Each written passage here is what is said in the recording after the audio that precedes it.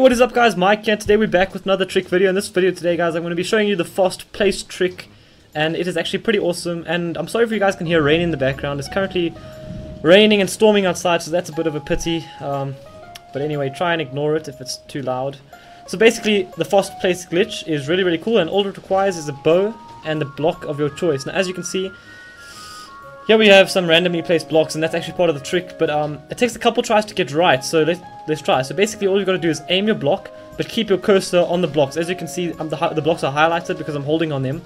Next, tap the block of your choice, and as you can see, it worked first try, and I'm holding down at the moment, and as you can see, I'm super fast placing. Like, this is insane, guys. You don't even know how fast I'm placing this.